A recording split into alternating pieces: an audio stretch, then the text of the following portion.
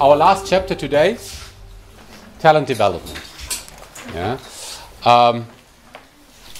It's around the entire topic of training and development. We saw last time training is about short-term knowledge acquisition. Anyway, I need to have some knowledge about project management, so I do a course or something like this. While development is long-term. Here we talk about something like career, long-term development. And these are the guiding questions. How can companies ensure having successors ready for key positions at any time? What are key positions? For instance, leadership positions. Yeah. So it's really a challenge for companies always to have successors, Nachfolger, for those positions. Okay? And for this, companies use criteria and methods to identify people which on the long run can fill those positions. Talents, high potentials. Okay? And we're going to talk about this, what companies do there. Once companies have identified their so-called high potentials, and we will talk about what that is. Once they have identified high potentials, the question is, what can companies do to develop these people over years into those positions? There is another term which is sometimes used in this particular context, which is talent management. Okay? So whenever you hear the term talent management, that in most cases applies to the question, how can we identify talented people and how can we develop these into these key positions? Okay? This is huge. Okay? This is not done over the weekend. These are really significant, large-scale programs. As a kind of start, look at this example. This is from McDonald's, okay? And you can see some kind of hierarchy, right? On the bottom level, you see there are restaurant managers. And if you do well, maybe you are invited or nominated to a restaurant manager development center. Okay. If you do well, you move to the next level and might join a young leader development program. And this is still local. This might still happen in Germany or in any other country. If you do well, you might move to the next level. Operations development program. So the people there are really talented, really strong, really motivated, really qualified. If you do well, you might get promoted to the next level. And now we talk about a Europe level. And if you do well, you are invited to a European leadership development program. If you do well, then you get promoted maybe to the top level. And you are nominated to a global leadership development program. And they are really the big guys, the future executives. Okay? So this is a typical example how global companies develop their people over different steps. Right? And to move from one step to another, companies very often have specific programs to prepare the people for the next level.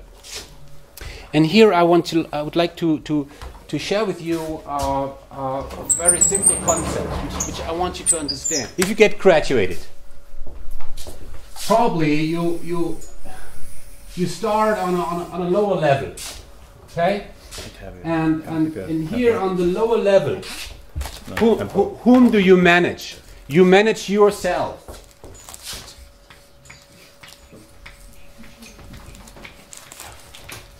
You manage yourself. What does that mean? You have a job, you have certain responsibilities and things, and you just have to take care for yourself. Right? Yourself, you and your job. If you get promoted, whom do you manage then? You manage a team. Yeah? You might become a team lead. And now the question is, how does that differ On this level, you might be a sales representative selling things. Here, you manage a sales team. Is that a different job? Yes, of course. What are the major difference between managing yourself and managing a team?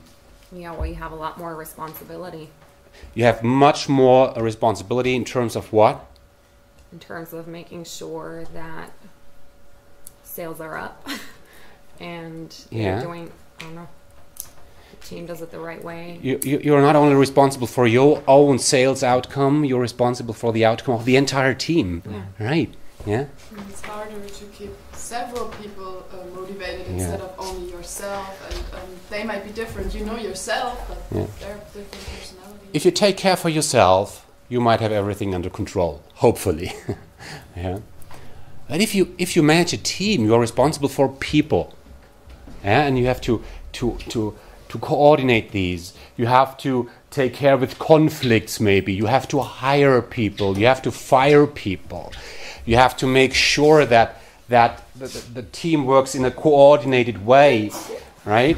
And also when you manage a team, you also have to coordinate your team with other teams, maybe.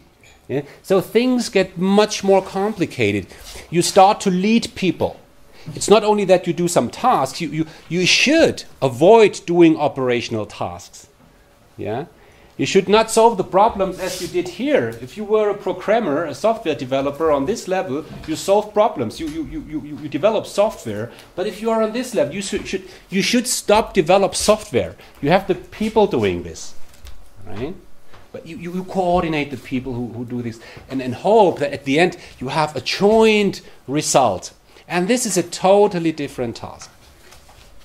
If you get promoted from the team lead level to the next level, whom do you manage then? You manage team leaders. Yeah? Or as we used to say, you manage managers.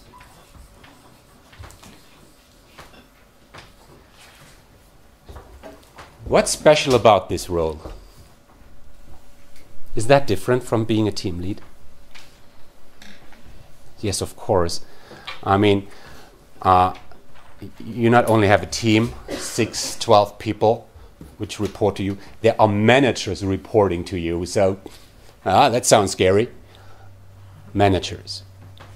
The special thing about this role is you are somewhere in the middle, sandwich position. Yeah, you are not on the top, you are not on the bottom.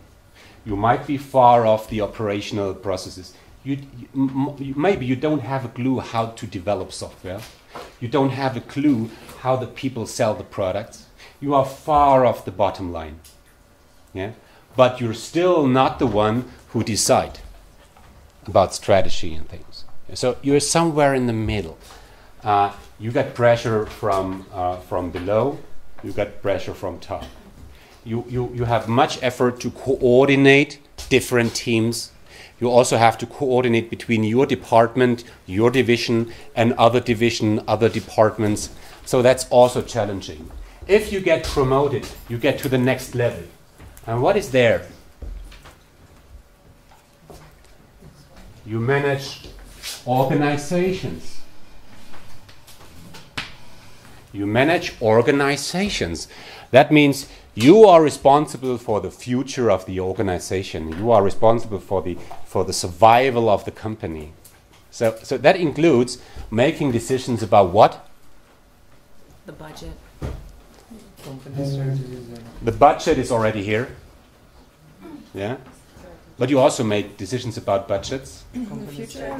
Strategy. You decide upon the future of the company, how to position the company in the market in the future.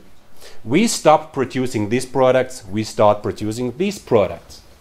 We invest in China. We will buy this company. Okay? These are the large-scale decisions.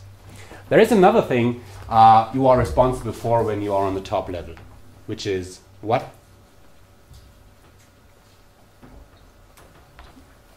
Culture. Culture. Look at some companies, any company you like, and you will see that the culture, which you will find in certain companies, really reflect the thinking of the CEO. Think of IKEA. Yeah? The way how the people work and how they interact and how they communicate within IKEA really is mirroring the thinking of the founder. Think of Apple. Think of any other company. And you will find that on this level you have a huge impact on how the people think. You have a huge impact on the values. You really define what is acceptable and what's not. Okay? Now, why do I show you this? I show you this because whenever we talk about careers, you must understand that when you move from one level to another, responsibilities change.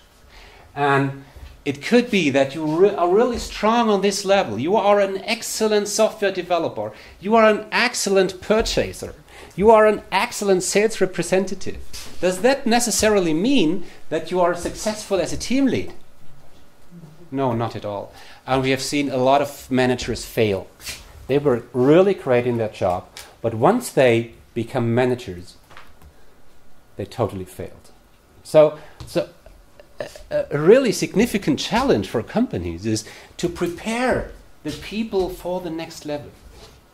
Okay? And to make sure that the people which we prepare are the right ones on the long run.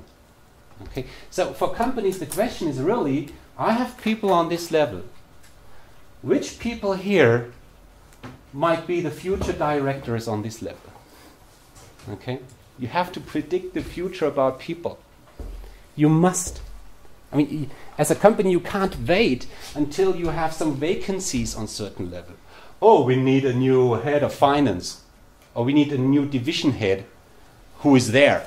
Maybe then it's too late. You have to prepare the people so that they are ready to move to the next level. Okay? And this is what we talk about today. It's going to be really relevant to you. If you want to succeed in your career, if you want to move to a upper position, it's interesting to understand how that really works. Okay?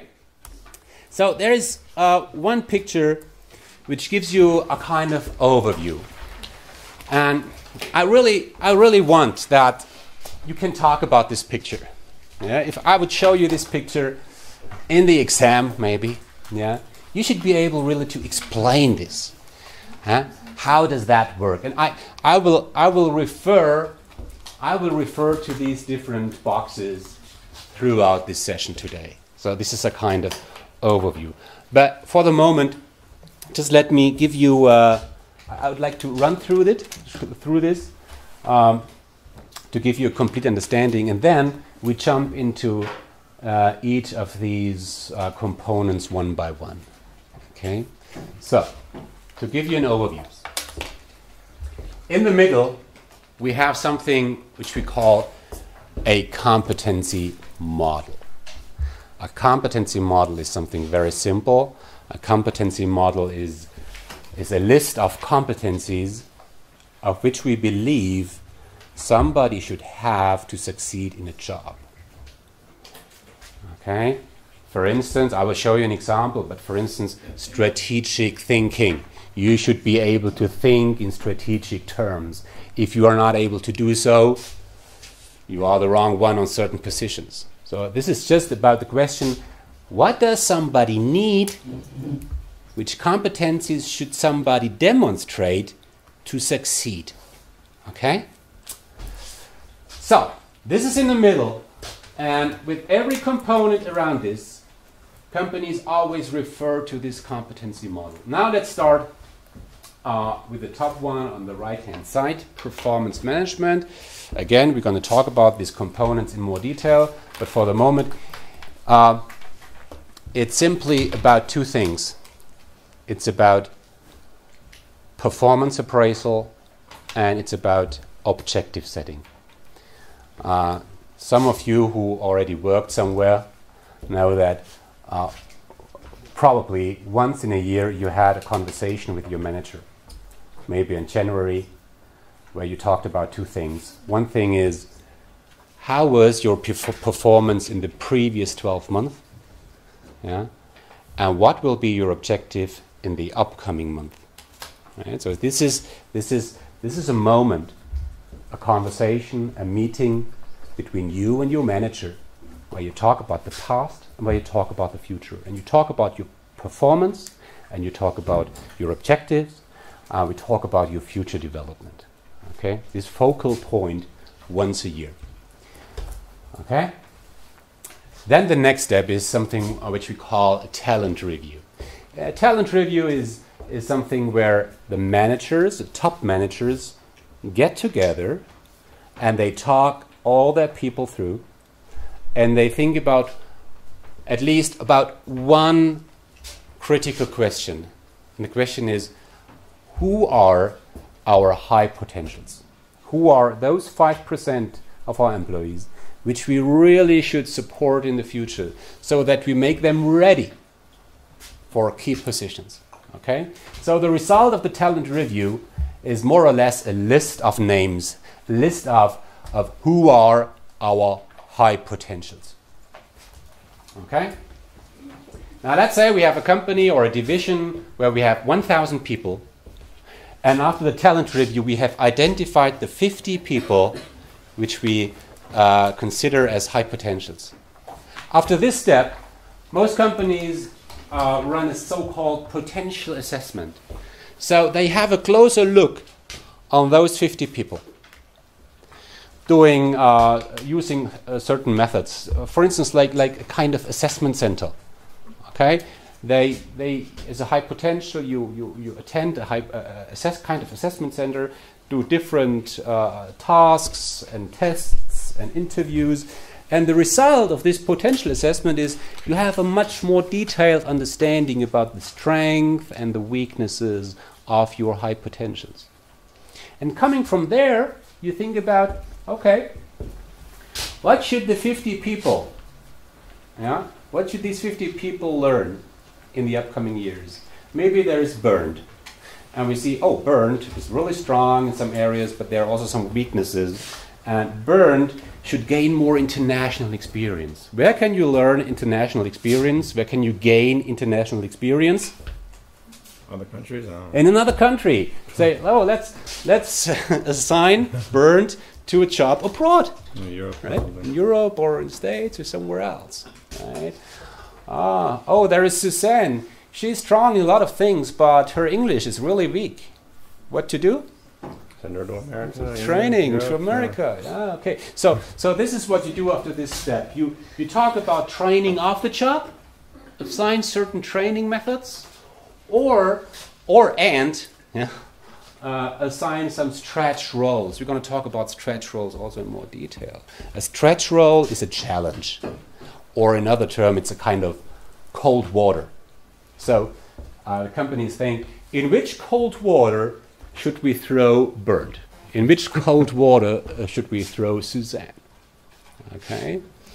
So this is an annual cycle, and companies hope that through doing this, they have successors ready at any time for each key position.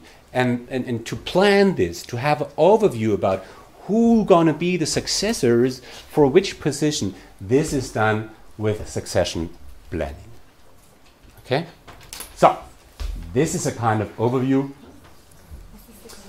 I used to show this picture sometimes in my presentations in front of HR directors, and I ask them, is this what you do? Is this at least what you try to do? And usually they say, yes, exactly. This is a common perspective in practice. Okay? So just as an overview, please, here is the question. Succession planning? Succession planning, yes. The point is, in a company you have some key positions.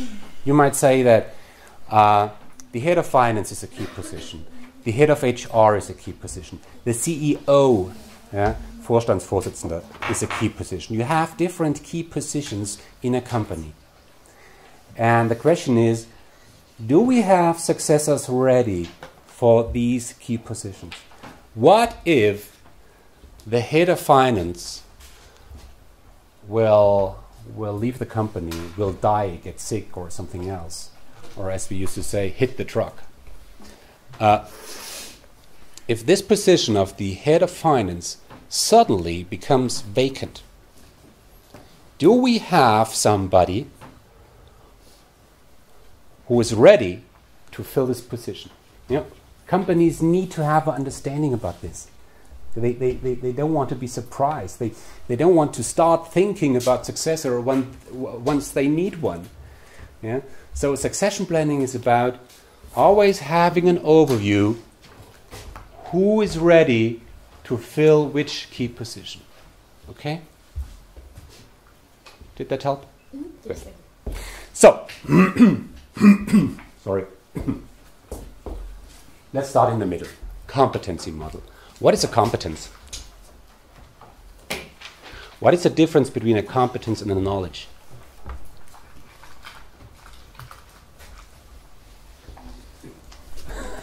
Good question here. You choose the wrong place. I'd say knowledge is maybe you go to class, you learn some concepts and ideas like a theory, but you can't go out and do the job yet. In a competency, you have the knowledge and you can adequately do a job. Right. I think. So competence is always about solving a problem, right? Doing something. It's about really, it's about action. While knowledge, it's more theoretical. It's something that you have in your brain. As I said earlier, you might know how to change a wheel, but that does not necessarily mean that you can do it. Okay, so competencies are combination of let's say different components. Yeah? So here on the left-hand side, you see some components. Competencies are made up of experience. I have experience. Over years, I did some things. I were challenged with different problems. I solved problems. I have some experience, but I also have some knowledge, theoretical knowledge. Maybe you also have some. Not maybe you have some predispositions like intelligence, or physical strength. Yeah? You might have a personality that goes into a certain direction. Personality is not necessarily personality. We can't say that you have a good personality or a bad personality or a strong personality, a weak personality. But for some jobs, it's better to have a specific personality. Yeah, if you let's say if you want to sell things, you're better off if you are kind of extroverted. Mm-hmm. Okay, it's not that it's better to be extroverted than introverted. That's no good or bad. People are as they are, and that's fine. But for some jobs, it's better to have specific personality. So that's why I put personality also into this entire frame and define it here as a component of competence. So this is more the theoretical part. Good question. The predisposition, we could name that talent too, right? Because the talent is not something you really learn. It's something you have. We're going to talk about talent in more detail. I would not agree. Yeah, is the point that predisposition is something like talent. Here it's really about the competence which you have now. Right. Yeah, your ability now to solve problems. While a talent, if you have a talent in something, let's say in playing piano, that does not necessarily mean that you are strong in playing piano. We're going to talk about this. Yeah, now you are confused. You disagree. Yeah? I hope I can convince you. I mean, if you have a talent in something, that normally means to me that you're better at it than the rest. Mm-hmm. That's what we think of. If you are talented in something, you are better than the others. Well, not necessarily. We talk about it. Yeah. To give you an example now, let's think of Tiger Woods. Is he talented in playing golf? Certainly. Sure. Yeah. Yes, of course. in the age of 1, did he have the talent? I don't know his life, No. but Yes, of course, he had the talent. Well, yeah, but He had the Probably. talent since his he conception. wasn't confident yet. He had So to it learn was how to play golf. defined by the DNA. But at this age, he was not strong in playing golf. yeah, but he had. That's what I'm trying to say. Like you have the predisposition, like you have the it's Yeah, you in have the your the- genes. It's yes, inside of you. It's yes. sleeping inside of you, and you can wake it up. And that's what I mean by You have the potential. yeah. You have the That's potential. what And that does not talent necessarily mean that now, at this particular moment, You're talented. you are strong in it. I never said that, but Okay. Okay, we talk about it. We talk about it. what? We talk about it. I'm not mad. Okay.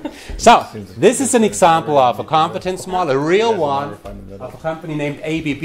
Do you know ABB? No. You should.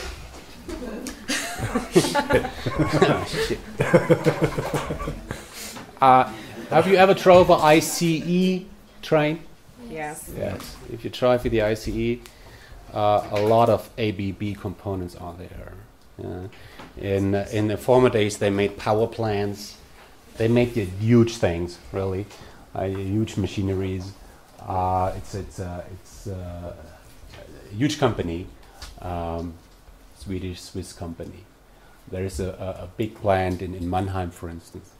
Okay, big company, and they asked themselves, which competencies do our leaders need to succeed? Yeah. And this is the outcome. They went through an intense process over years, over months, and they came up with this, saying, if you want to succeed as a leader, you must be result-oriented.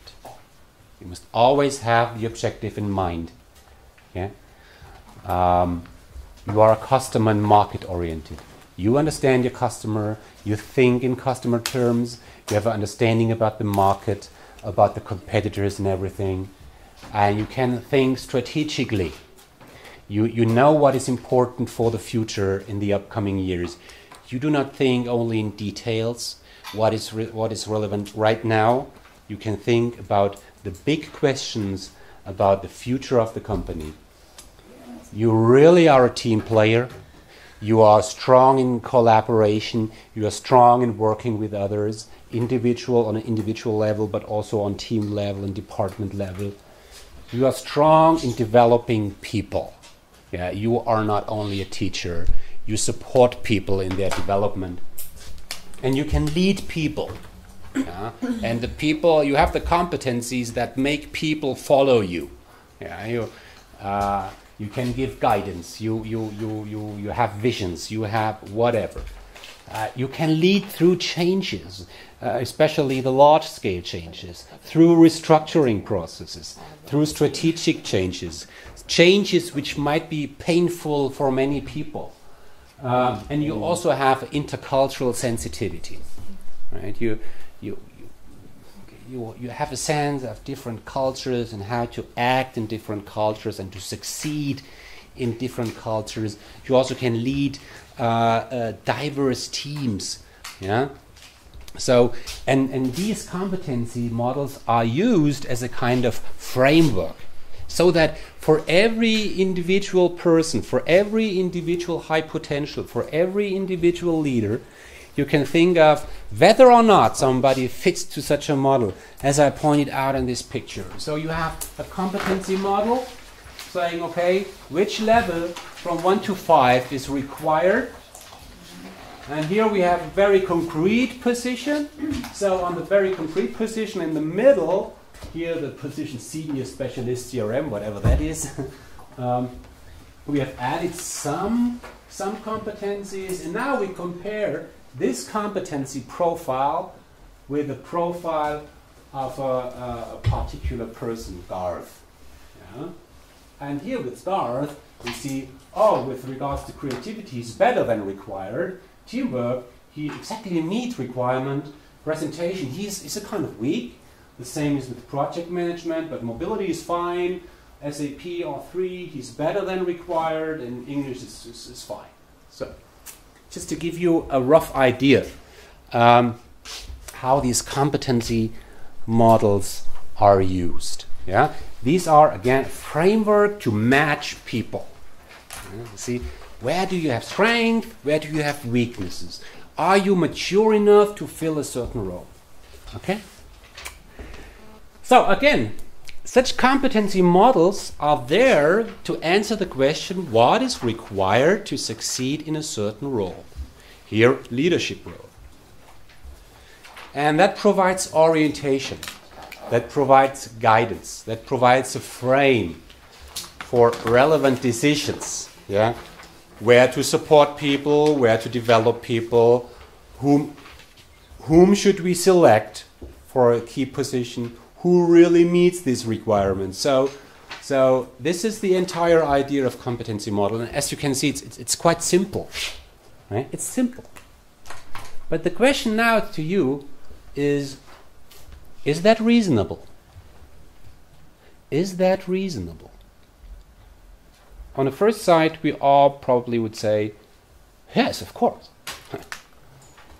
If we want to fill key positions in a company, we need to understand what is required.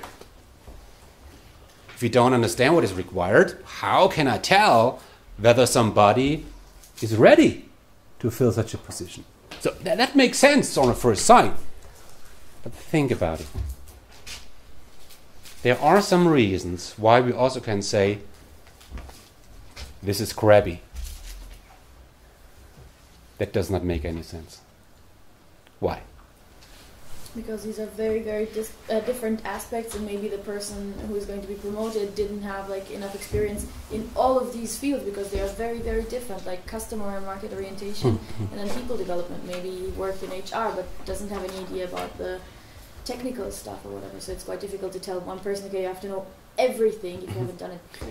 So we struggle in thinking that every leader must be strong in really everything. Yeah, isn't it okay if somebody is strong in some fields and maybe weak in some others?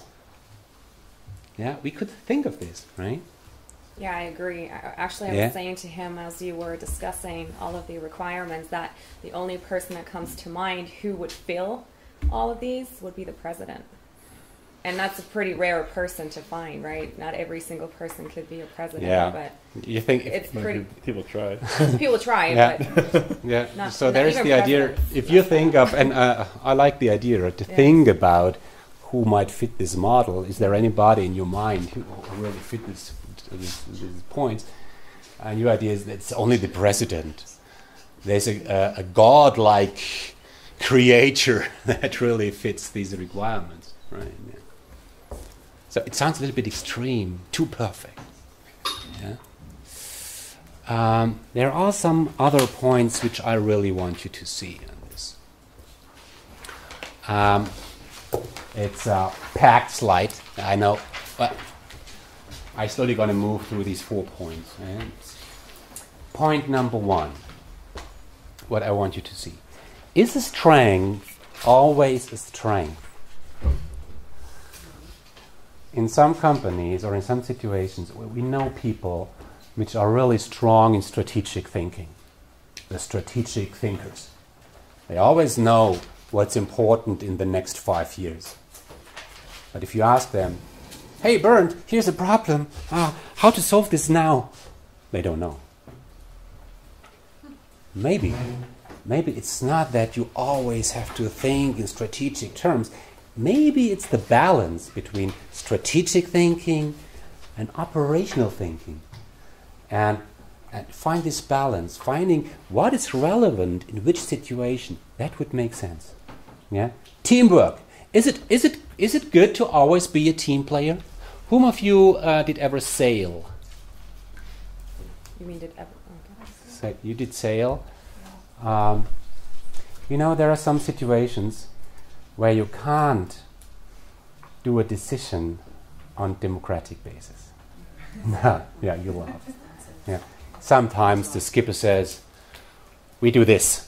No discussion. You don't have time for discussion. Yeah? This is my decision, whether it's wrong or right, we can discuss later. And it's the best thing you can do to really ignore the team. Just saying, this is our direction. In other situations, it's really important to discuss, to find a common sense, to a consensus, right?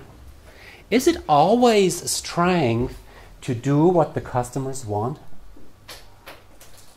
Customer orientation, huh? No. No? But this is what you have learned in marketing, right? Yeah, they say that customer is the king, but it doesn't work all the time because they are so demanding and everybody wants something else. Okay. So you have to guide the customer. Yeah?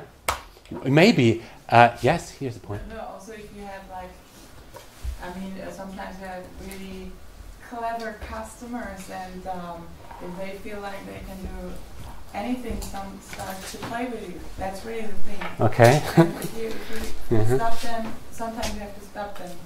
Or every now and then you should stop them to show them. Sometimes you have to manage the expectations of the customer, saying, no, it's fine, come on. Yeah. Yeah. No, that's enough. That's enough. I did enough for you.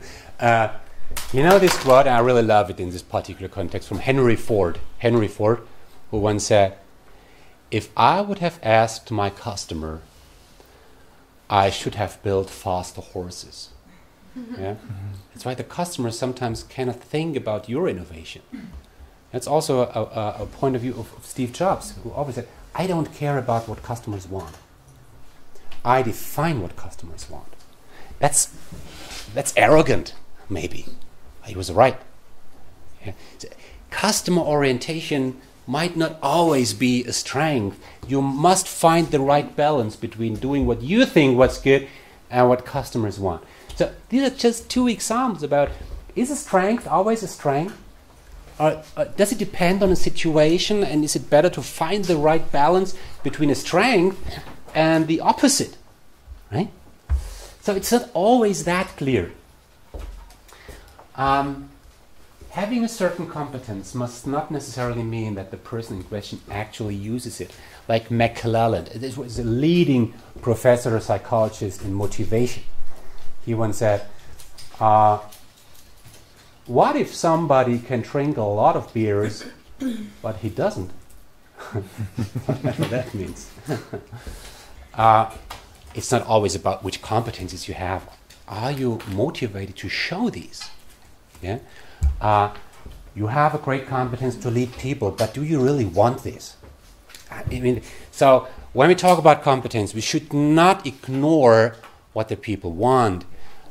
We should not ignore their drives. We should not ignore what's important to these people. The third point is of major importance. The idea with competency models is that you have to have a specific set of competencies in order to succeed, right? But the point might be that it's not necessarily one specific set of competencies, but rather people can succeed with totally different set of competencies. Look at our faculty. I think in this faculty we have some professors which are quite good. I hope you agree. Now, if you think about two professors, only about two professors of which you think, yeah, they are strong. And now you compare these two professors. Whomever you've chosen, they are different. They are very different in terms of their competencies. So one person succeeds because of this set of competencies, while other people succeed because of these competencies. So people differ. It might be that you can succeed in a challenge by showing totally different sets of competencies. Yeah. The fourth point. Think about successful teams. And the point is that you never succeed alone. You always succeed in a team. If we think of successful teams, maybe the Beatles. You know the Beatles? There was a boy group, a British boy group. They totally differ. You could not say they all show the same set of competencies. Of course, they all were able to play an instrument. They all could sing, more or less, yeah. But they were really different. And this difference made them so successful? Think about some management teams. Bill Gates and Steve Ballmer. The one is the prototypic nerd. And the other, Steve Ballmer, is he's power. Yeah. He's power, and he's totally different from Bill Gates. Bill Gates was the one who structured things. He used his brain, and Steve Ballmer used his heart. So, and the combination was great. The same with SAP. Dietmar Hopp, Hasso Plattner, totally different people, and that was good. The combination was great.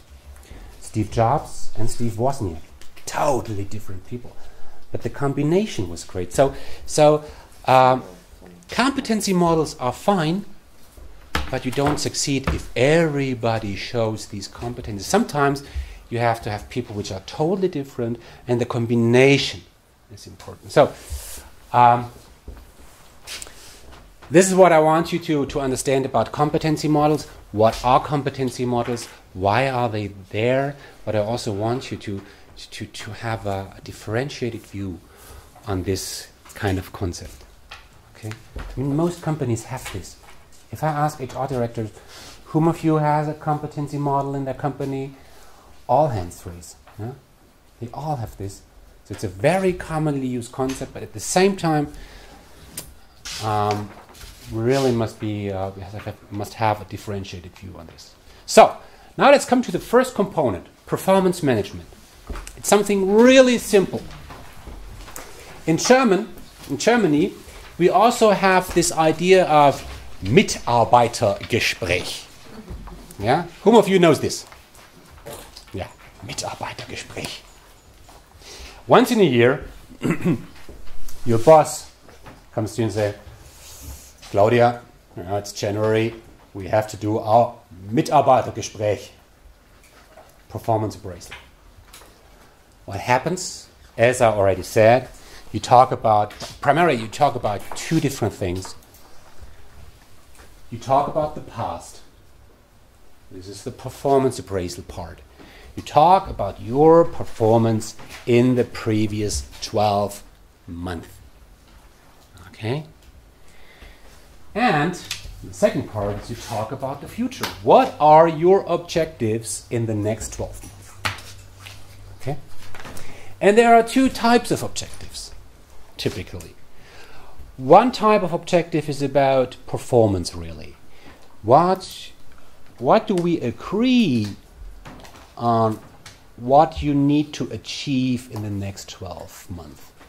What are your future achievements, really? This is about the pure performance.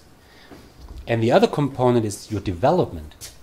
Where will you get better in the next 12 months? Okay? Oh, yes, I should get better in project management. I should get better in English. I should get better. I should gain some international experience. So these are the things to talk about. 1-2 hours. Okay? And this is performance management. Why do companies do this? And I can tell you, 99% of all companies do this. And you will experience this in your career.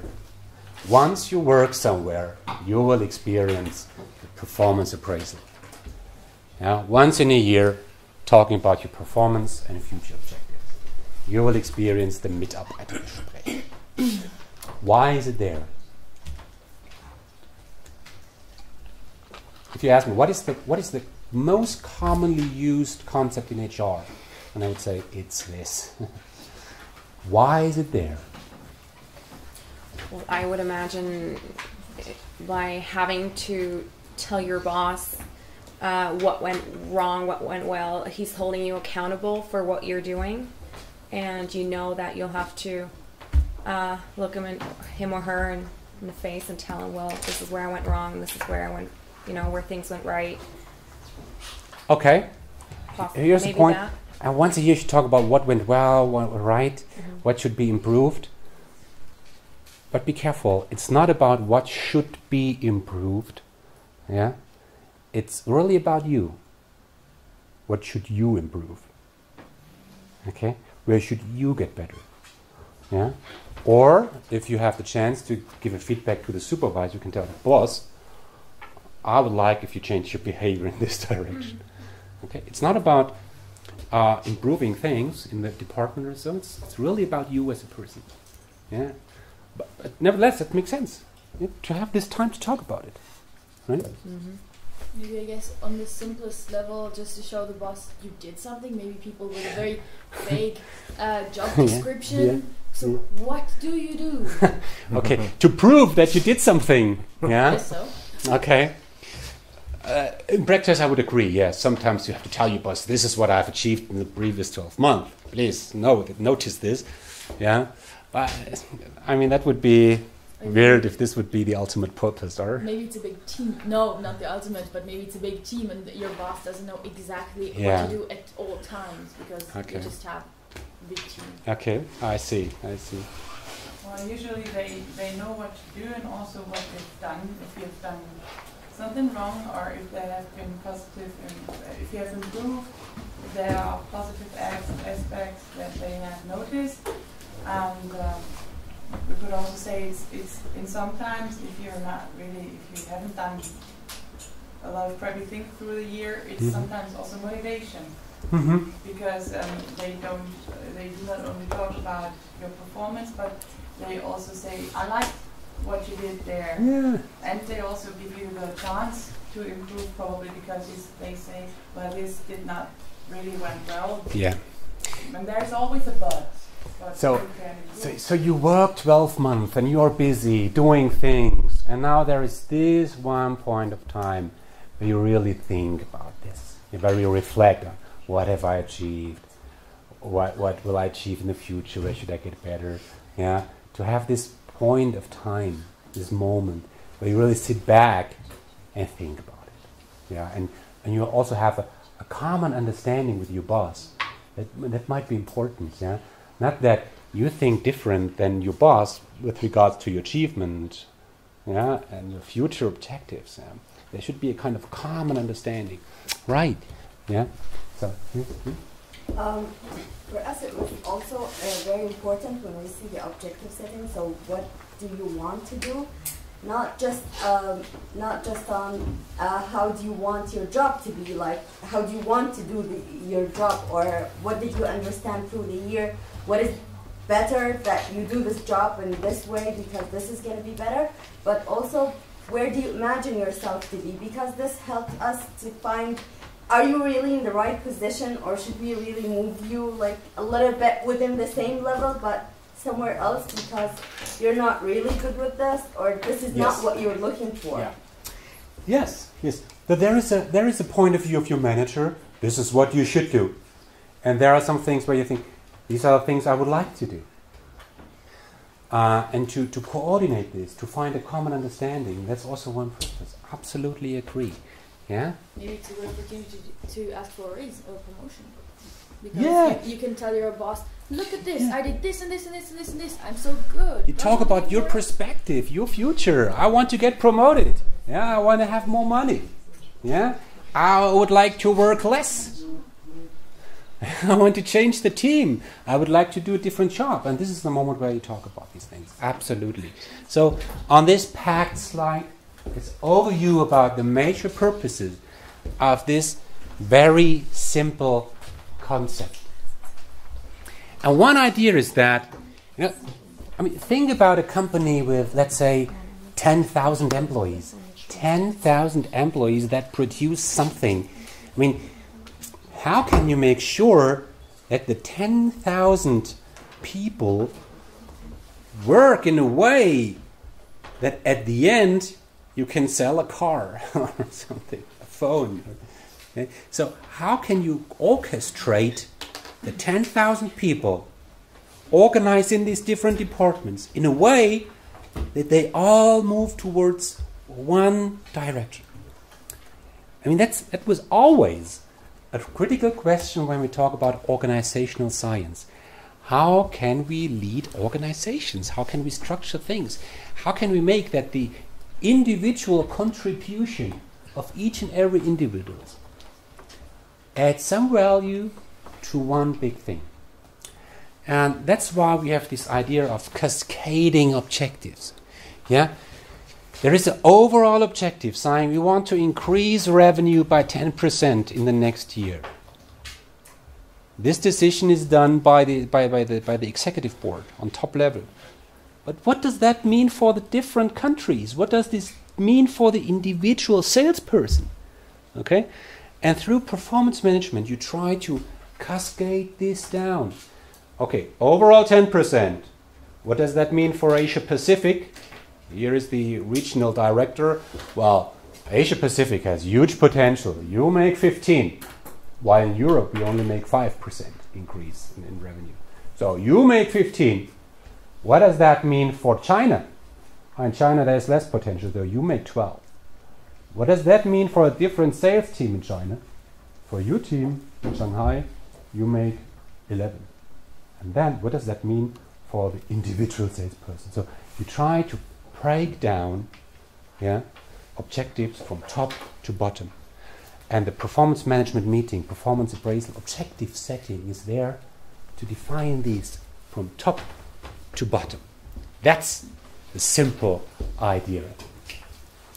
And then what I already said, it's to align the people, to align the team, that they all work towards one direction.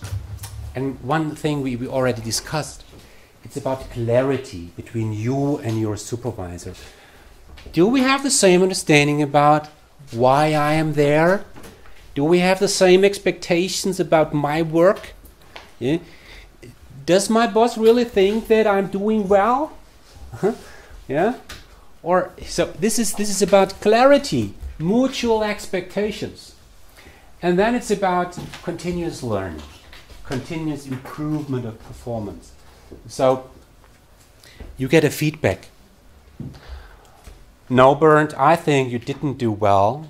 Overall, it was fine, but there is one area where you really need to improve. Yeah?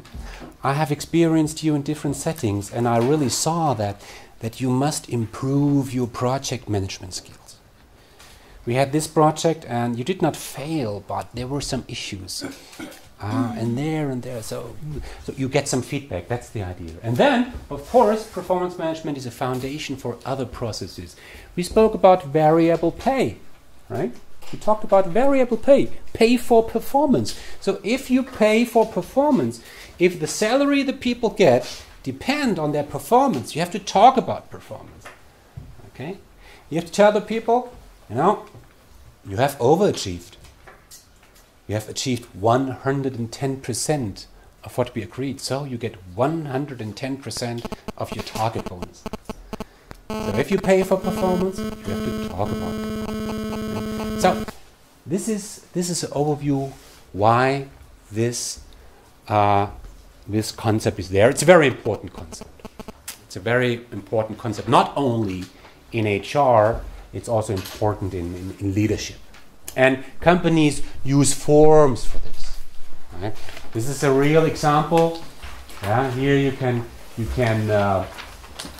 write down the objectives. You can make some mid-year review. You can build a development plan. What are the 2, 3, 5 things you will do to develop certain skills?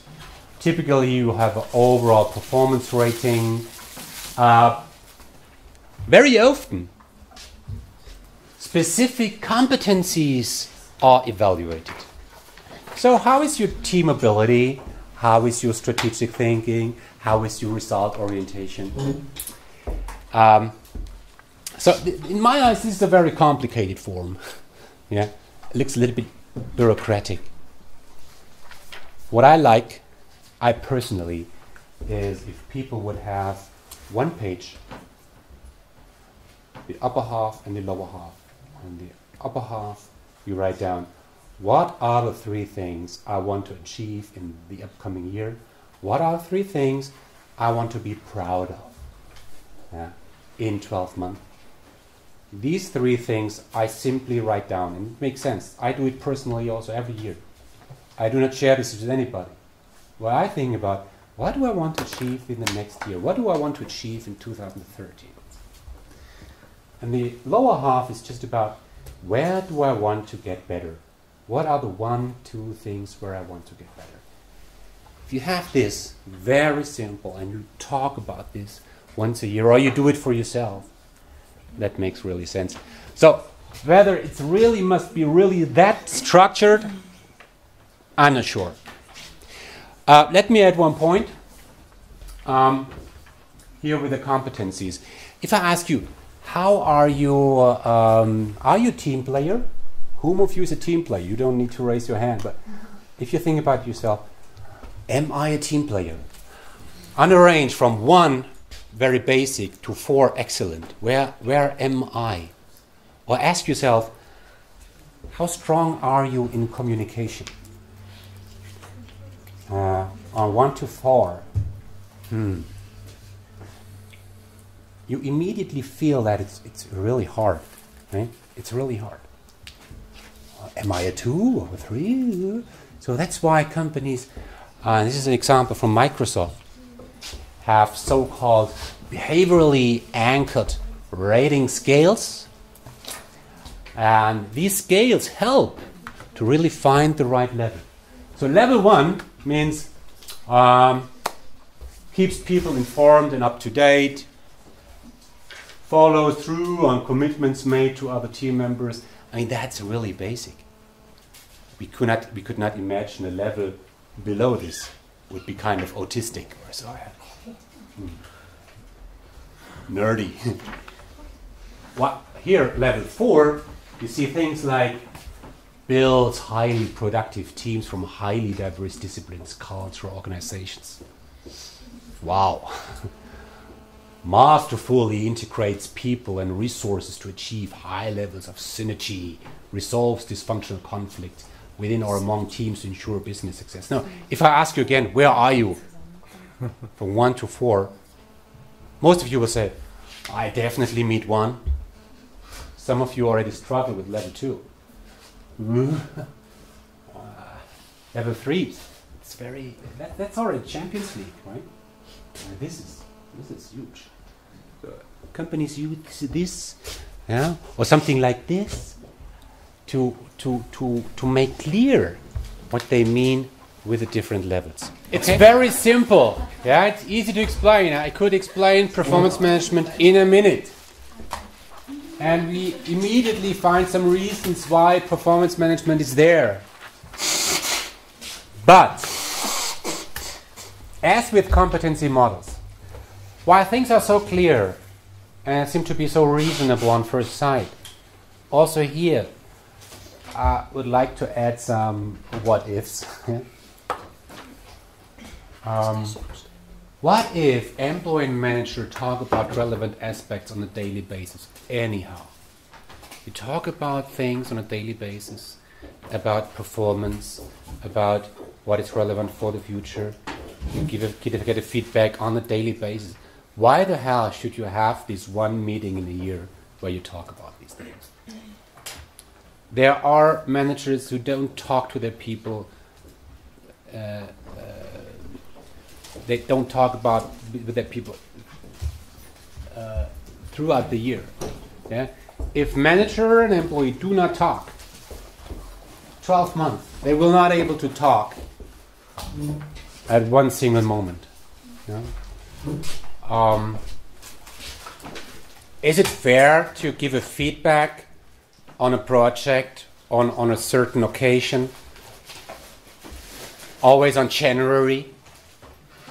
Should you give a feedback at the moment when the feedback was necessary and when it was valid? Yeah?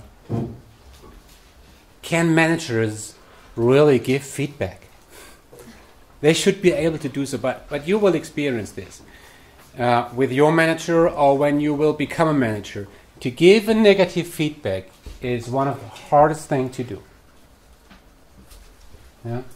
Especially when you have a close relation to your employee. Yeah? If you act like partners, like friends, Yeah. Do you rate your friend on a scale from 1 to 5? Hey, Bernd, we drink beer together, we work together, it's everything fine. No, I rate you, I give you a 4. Hey, silly. Yeah. The superior objectives are not clear. How can we break down objectives if they are not clear on the top? And this is very often the case. It's not clear why we should do this. I mean, or the manager primarily used to act like a coach, not like a judge. That's a difference between I give you feedback, I help you to structure things, but I don't judge you. I don't give you a grade. Yeah, yeah. That has an impact on your future career. Or there is already a natural relation between manager and employee built on trust and respect. I mean, with your spouse, with your partner, do you have an annual meeting? Where you sit together, okay, now, let's have this annual partner meeting. Let's talk about what we jointly want to achieve in next year. Where should I get better? Where should you get better? Do you do this? No, I mean, come on, that's silly. You do this every time, hopefully. Yeah. Very often the manager does not have really insights into the work of their people.